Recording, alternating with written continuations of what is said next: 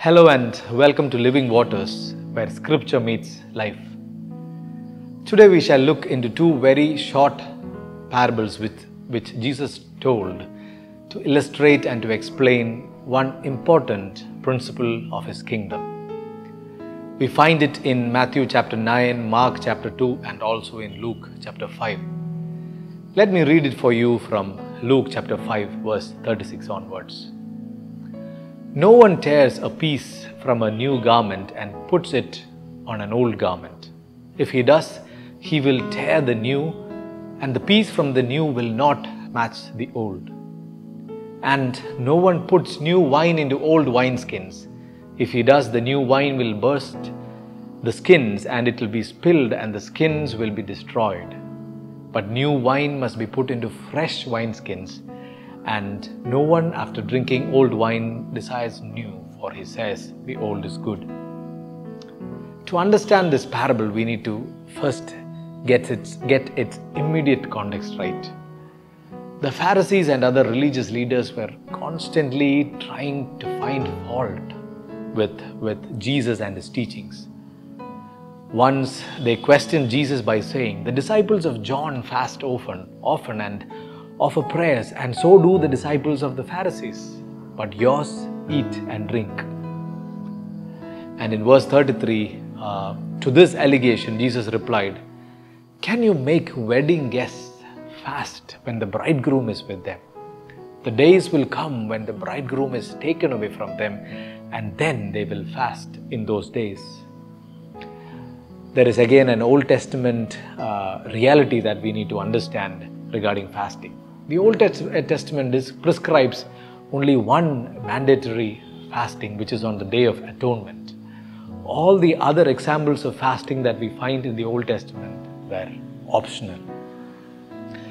But over time, the Pharisees, in the process of implementing their own legalistic, self-righteous, man-centered, man-made religious system, prescribed fasting for 2 days every week. They were trying to mix the old ways with the new way of life taught by Jesus in the kingdom. They were asking Jesus, "Why don't your disciples follow you?" Yes, they can follow you, but while keeping all the rabbinic traditions. "Why don't you let your disciples keep all the ceremonial fasting and the Sabbath regulations that we practice?" And Jesus gives this parable as His reply.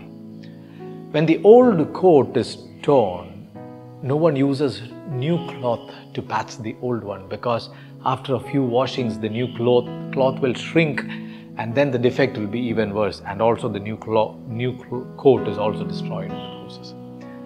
And no one puts new wine in old wineskins. Why? Because upon storage, wine ferments and expands, and the new wineskins also stretch and accommodate the expanding wine. But if the new wine is stored in old skins, which is already stretched to the maximum, upon fermentation it will burst, being incapable of further stretching. Similarly, we cannot put the way of Christ, the new covenant, the gospel, on top of the Jewish religion, the man-made rabbinic traditions, for that matter, any other religion or any other philosophy, because the gospel comes from God, and none of the man-made systems can be mixed with it. Now, how do we apply this parable? Claiming to be children of God and followers of Christ, many of us are trying to patch up our old ways of life with the gospel.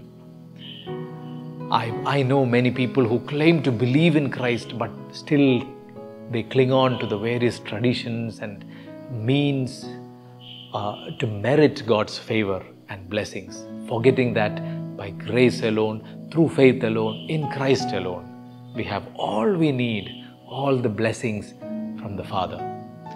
Some of us live a life as worldly as possible, and at the same time wants all that Christ offers, trying to enjoy all that the world offers, all through their life. And finally, somehow also they want to be able to enjoy heaven. may not even wanting to enjoy heaven, but somehow just avoid hell.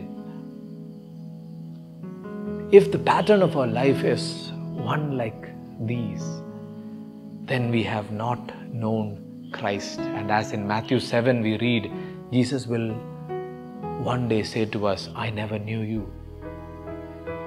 The new life in Christ is not a sinless life, yes, but it's an altogether new life. If anyone is in Christ, he is a new creation, and he will not serve two masters.